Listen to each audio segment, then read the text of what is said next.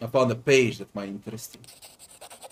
But we already learned my entire story. Could it be there is another? This can't be true, but still I see it. Another story hidden in these pages will open before us.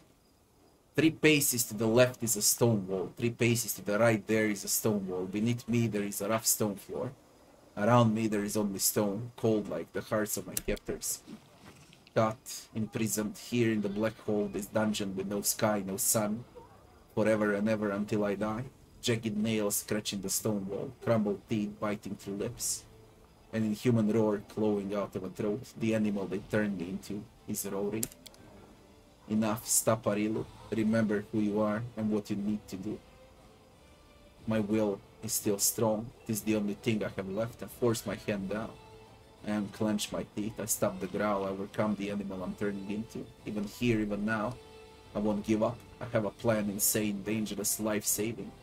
I will carry it out. I will summon the demons of the abyss. I will destroy this dungeon along with also Sarkores and perhaps all of Golarion too.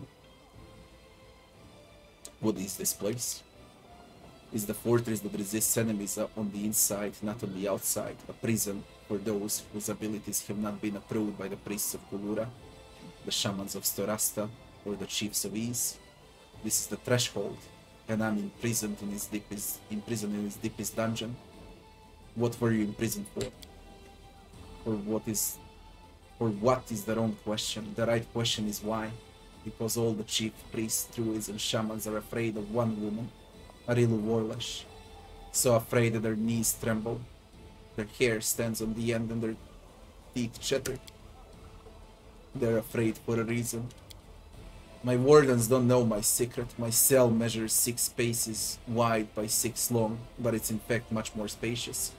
I bite through a vein on my wrist and let my blood wash over the stone floor of my cage. The falling drops form a black spot, opening a way to my subspace, a small corner of the abyss. My secret heaven and my laboratory. I put pressure on the bleeding wound. I wouldn't want to die, no matter how much it would please my captors. And I step into the portal. I sit at a table and look through my treasures once again. I know all of them. I know every detail and flaw. They are my route to salvation and my hope. I found them many years ago in the ruins of a well-hidden tower, behind a secret door in the laboratory of an ancient mage. A heart sees uncut crystal burning with purple flame, and a blank page torn from an old notebook.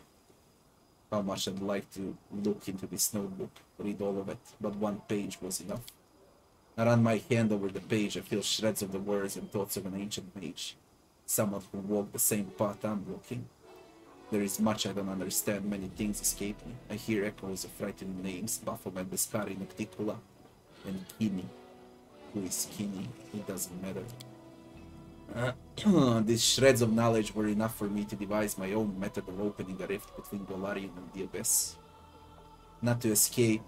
I can escape now, it's not hard with my abilities, but to fight for my future and for the future of my child, whom my captors killed in front of me.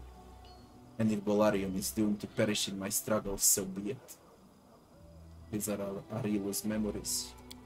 I wonder if the ancient mage who wrote the book to which this page belongs would be proud of me. Areelu found the book of a storyteller, and she opened the fucking rift. And that would be the entire story and what actually happened. That's why she had the power to open the very first rift. The storyteller never did it. He made a deal with Pharasma not to do it. Am I proud? I want to say that I'm not. That I'm ashamed that my work has been used to help open the Worldwound. And still there is a glimmer of pride in me. Pride that my work proved a success. Pharasma was right, wasn't she? This knowledge should have been destroyed from the start.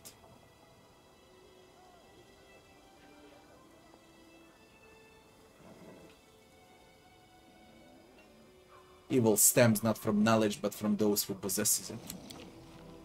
There is wisdom in your words. If Pharasma hadn't made me tear up my notebook and forget about its existence, I would have just hidden it as far away as I could, and Areelu might never have found it there. The Lady of Graves is as much to blame for what happened as I am. Basically, storyteller fucked it up big time. But again, he was deceived by Pharasma, which is a diet. It's just a big Pharasma game, as far as I can do. And still, the old man hands you the last blank page of his notebook. Please take it. It no longer belongs to me. It is part of another even more frightening and dangerous book. Destroy it or keep it. It doesn't concern me anymore. We received a blank page.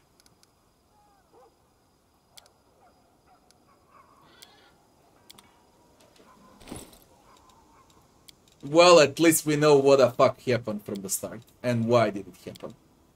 A blank page torn from an ancient notebook. Its surface is yellowed, and there is a small spot of blood on the corner.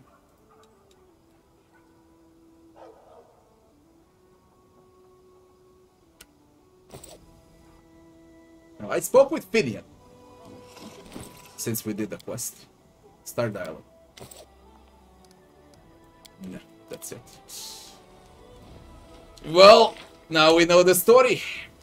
The entire story behind Storyteller and Areelu Vorlesh. So all of this that's happening in the game has to do with Storyteller, Areelu Vorlesh, and Pharasma. Demons, they're just the consequence.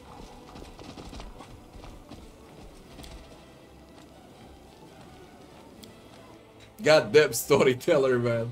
You fucked everything up.